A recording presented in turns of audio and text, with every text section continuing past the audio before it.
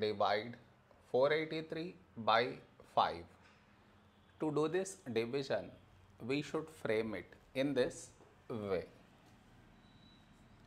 483 here, 5 here. This is your step 1.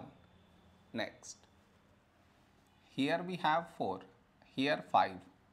4 smaller than 5, so we should take two numbers, 48.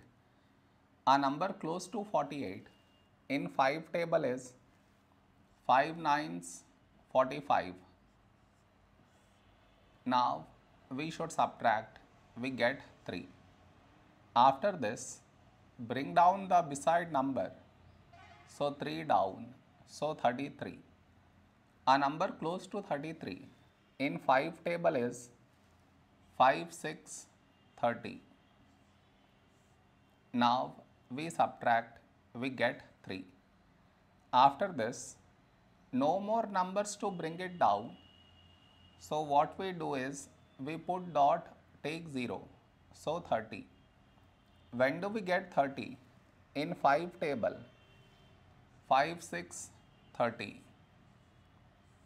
Now we subtract, we get 0. We got remainder 0. So this is our quotient.